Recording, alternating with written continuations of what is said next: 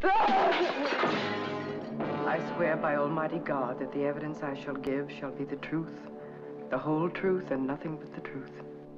A frightened girl forced to choose between a new love and an old crime.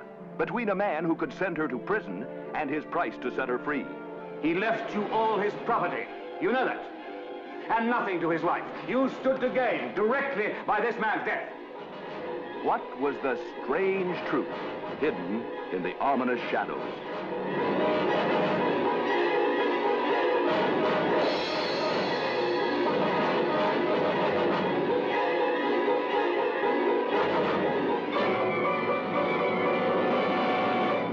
Is he very alarming? Oh, no. He's really very kind to flowers. Why had he brought to his home the woman he sought to prosecute? My wife is an invalid. Why me? Why have you been looking for me? Who is the fool?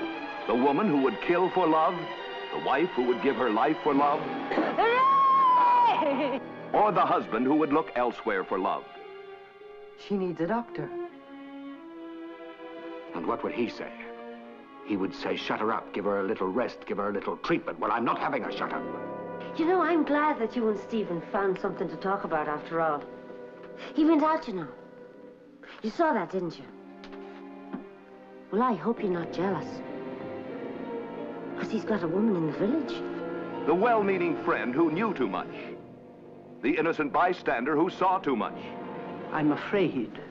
The unscrupulous schemer who talked too much. Well, you know what a real trouble is, don't you?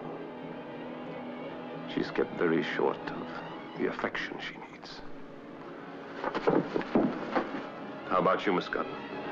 Is that why you came down here for your evening walk? He's irresistible, isn't he? Until you get to know him. And then when you look deep into his eyes, you see that there's nothing there at all. Have you ever noticed that? You're afraid, aren't you, Stephen? And nobody knows the truth about him. Nobody knows.